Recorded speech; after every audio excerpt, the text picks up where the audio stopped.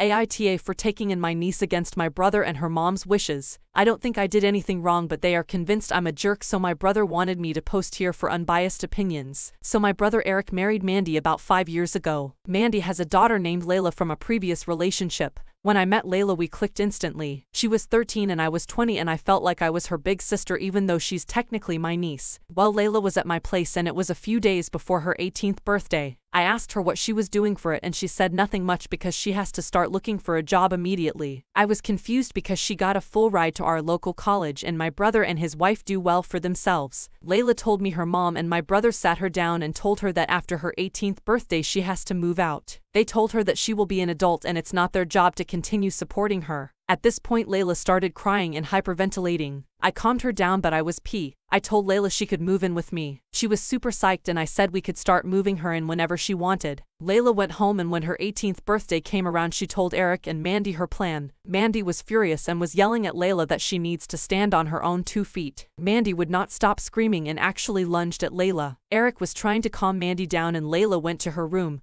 grabbed her important stuff, and left. She called me and I came and got her. The next day Mandy shows up at my door and demands to be let in. I told her no. She started banging on my door and I told her if she doesn't leave I'm calling the cops. She left and she sent Layla a text saying she was throwing all her stuff away and called her entitled. Mandy also sent me a text that I was out of line for getting involved in her parenting and that I should have checked with her before offering Layla a place to stay. I told Mandy if she wanted a say in what her kid does she shouldn't have kicked her out. I also told her I'm a grown woman and I can offer my place if I want to. She started calling me repeatedly so I blocked her. Eric says I need to just apologize for the sake of peace, but I think that's ridiculous. If anyone should apologize it should be Mandy to Layla for how she treated her. Mandy is still really mad and is refusing to come to future family functions because nobody agrees with her. She said she will only come if I apologize, so my brother says I'm a jerk and causing all the problems. So what do y'all think? Update. Okay, definitely didn't expect this to blow up, but I appreciate all of y'all's comments. It's been really helpful. I wanted to answer some of the questions people have been asking as well as share where we are at currently. Layla graduated high school early and is waiting to start her college courses later this month, so she was not in high school when this went down. Layla has no interest in trying to find her bio dad. Mandy has not been very forthcoming with any info about him when Layla has asked in the past. Layla informed my brother and I that her mom has been physical abusive in the past, but it became less frequent when Mandy married my brother. Layla said her mom would only hit her when my brother was not home. She also said her mother scared her with threats of foster care, so she felt she couldn't tell us. My brother told us that Mandy is diagnosed with bipolar disorder and also narcissistic personality disorder. She refuses therapy or medication of any kind. She has also been physically and emotionally abusive to my brother and said she would hurt herself and tell the police he did it if he tried to leave her or told anyone. My brother is leaving Mandy and he is terrified, but my parents are going to help him. I told him as long as he keeps trying to do the right thing he will continue to have my support.